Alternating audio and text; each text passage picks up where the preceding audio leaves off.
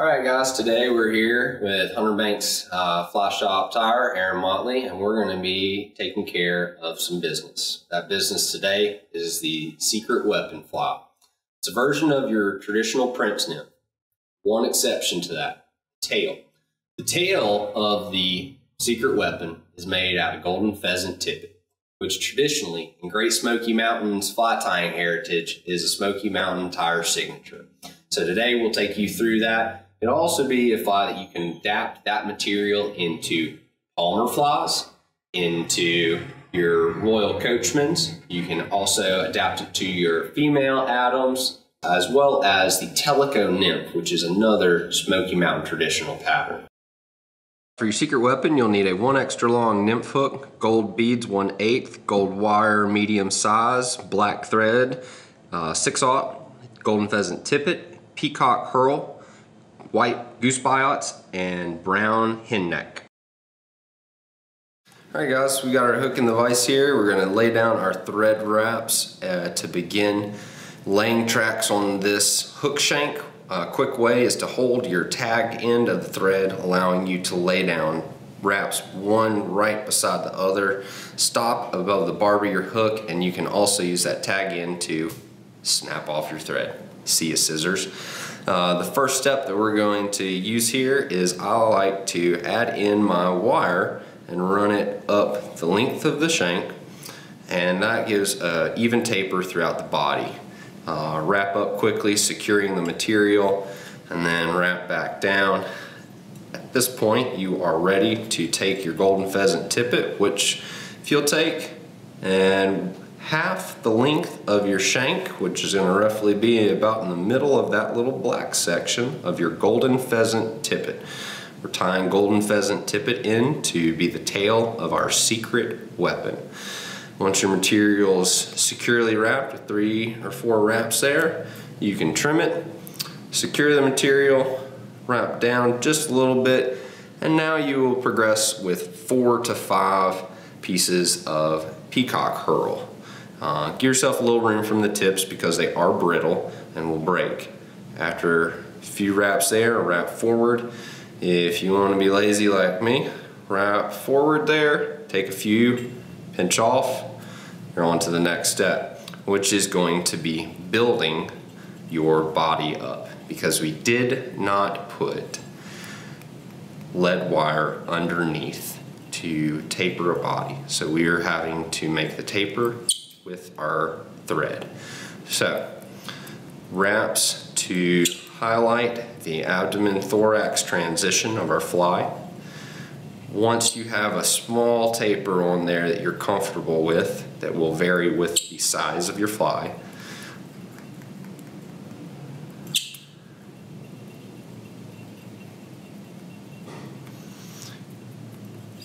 stop there and have a small taper, peacock herl.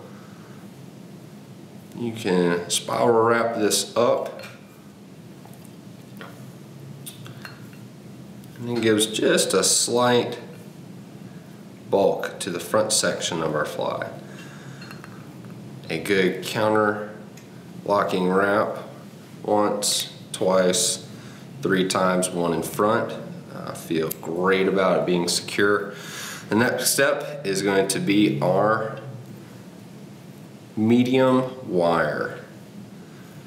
Open spiral wraps, 3 to 4 for our size 12 nymph. What I'm going to do is rotate a little bit there so I can get a counter wrap. 2, 1, 2, 3, 1, 2. And at this point you can helicopter your wire off, making a smooth transition there and not dulling your scissors. The next step at this point is we're going to take just a little bit of our brown hackle from a rooster cape, and this is another thing about the proportions of a fly. We only want this to be about a half the length of the shank. So tie in your material, rotate around, tie in your second material to help create a little symmetry to your fly for legs.